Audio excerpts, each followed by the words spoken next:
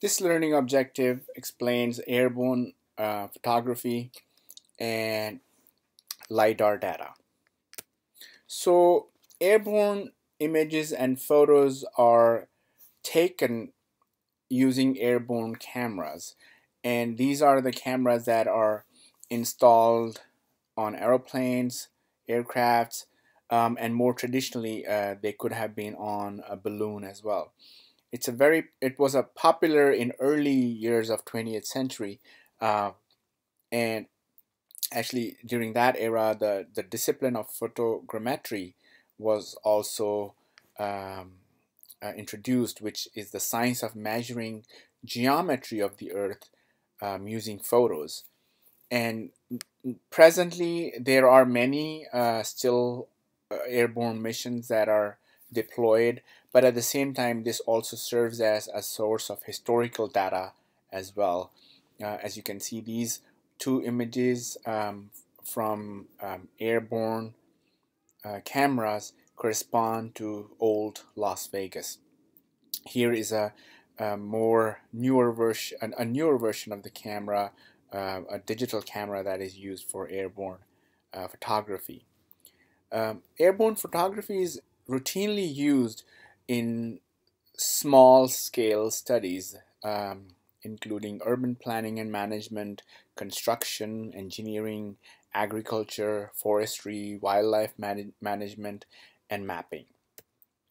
When we talk about aerial photography cameras, we have two types of cameras. A camera is an optical device used to capture and record images. So in a camera, a lens captures the image of a ground surface onto a thin recording surface. And this recording surface varies based upon the type of the camera. So in film cameras, this recording surface is a plastic film coated by a photosensitive material, and the image is projected onto that photosensitive material for a small duration of time and recorded. In case of digital cameras, this surface is called charged couple device, which is a semiconductor material which has the capability to record the projected electromagnetic radiation. And in both of these cases, the image of the ground surface is captured on the on the photograph. And some of the things that we need to consider when we are looking at aerial photographs or aerial images is the image scale and extent. The scale relates distance over the image to that on the ground. We have talked about scale in the context of maps. Extent is the physical ground area covered by an image. So it could be a small neighborhood, or if it's a high altitude aeroplane, it could be a whole city.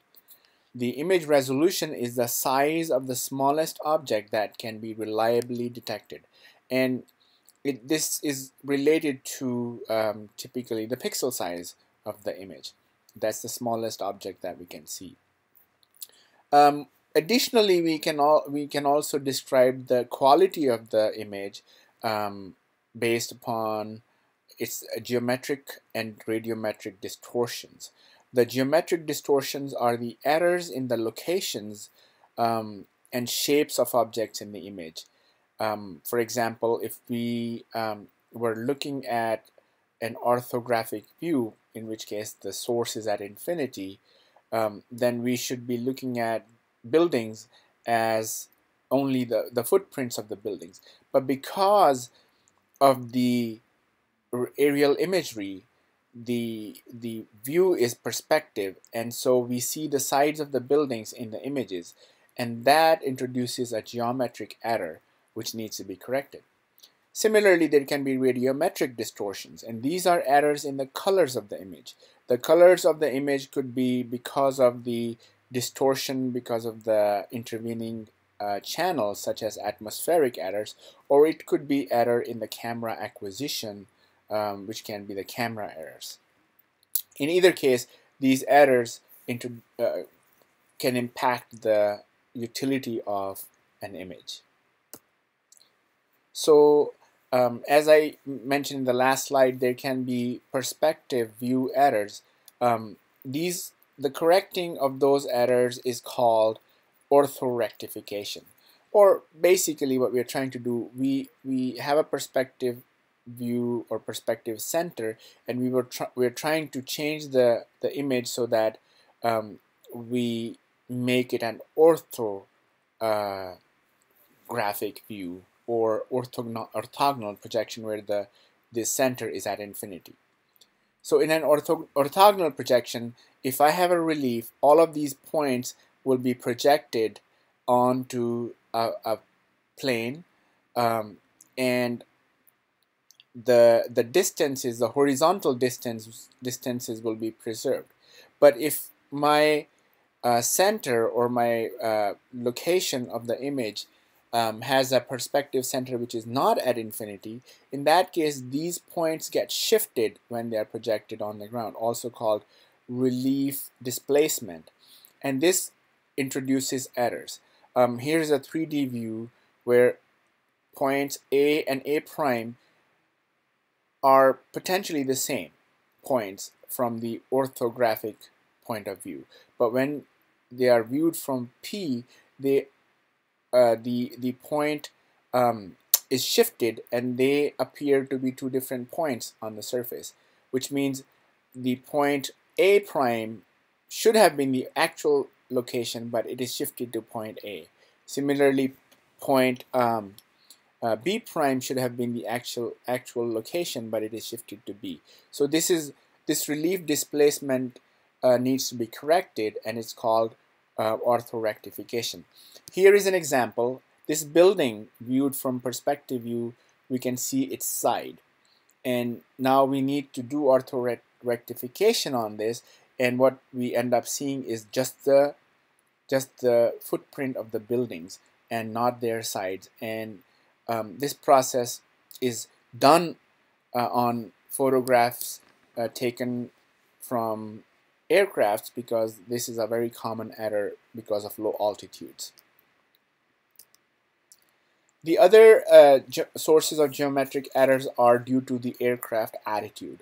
The attitude of aircraft means if there is change in the orientation of the aircraft as it is flying. And here are a couple of examples.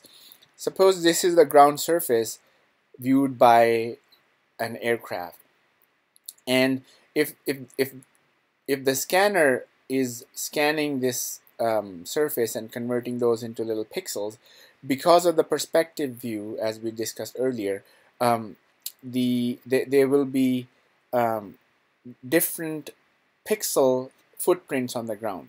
As we go farther away, the pixel surface will increase, and so the representation in the image will be different. But if there is a roll of the aircraft, which means it sways from one wing to the other wing, then it will introduce this wavy type of distortion in the image.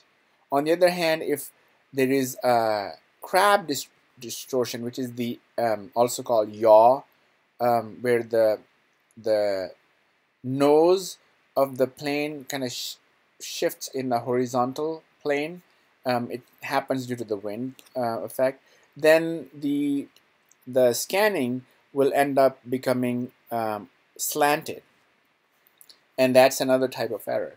Lastly, there could be a pitch distortion, and in case of pitch distortion, the nose of the plane can sway up and down in the vertical plane, and that introduces changes in the pixel sizes along the flight path.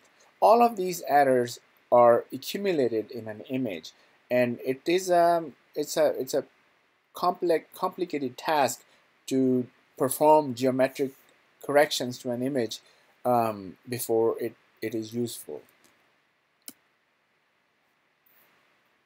The aerial image can be interpreted in various ways. We can look at the tone and hue, which basically tell us the information about the color and the color intensity.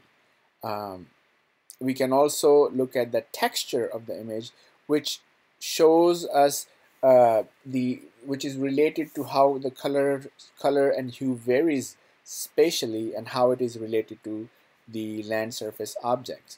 If we look at the texture of the forest, it's the texture that tells us it is forest. And in this case, if we look at this bare soil, it's the texture that tells us that this is not just any bare soil, it's a bladed ground. The texture of this path tells us that it's a paved path. So texture tells us more on top of the color and hue.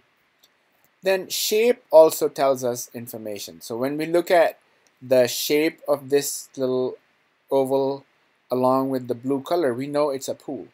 When we look at the shape of this rectangle with tile color, we know it's the roof of a house. The size also tells us information in an aerial imagery.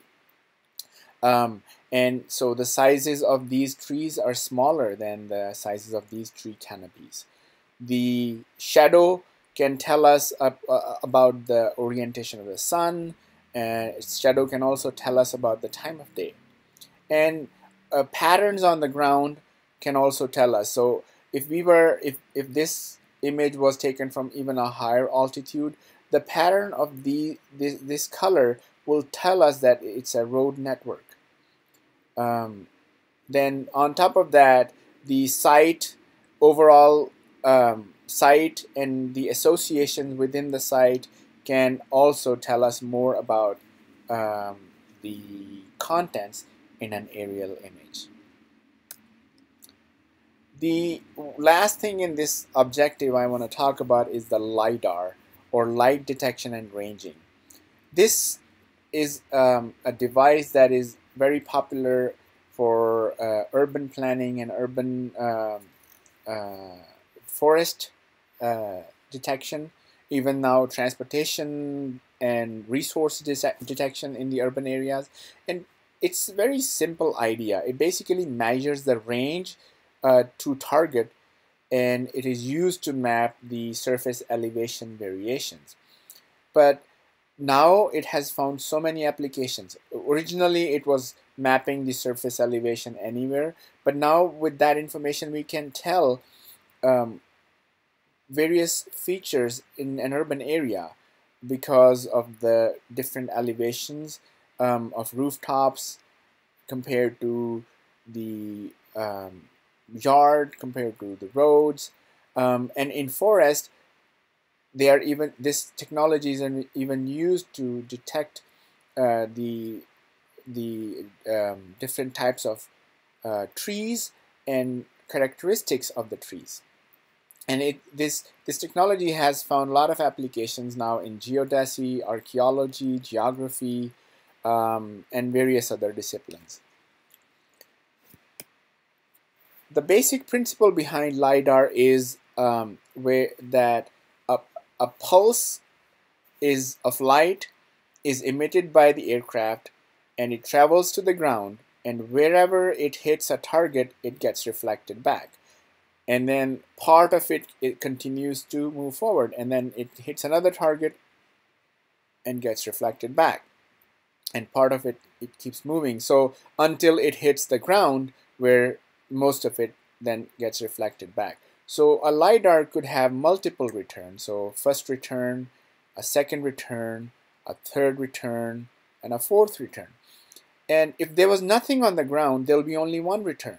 And if there are many objects along the path of the LiDAR pulse, there will be many returns. And these returns will have different intensities based upon the characteristics of the object. And there can be as many as 7 returns in a standard LiDAR data. And so based upon these returns, we can infer in 3-dimensional information of the surface. And so on top of giving us the elevation of the ground, it also tells us about the features on the ground. And this is why LiDAR is a very rich data. It comes as a point cloud, so it's not pixels. It's a cluster of points as shown here, and they're not regularly spaced. They're called irregularly spaced cluster, and the point clouds are quite hard to process. But once you process, they have much different insight about the land surface, and the reason for its popularity to study um, uh, urban areas and forests.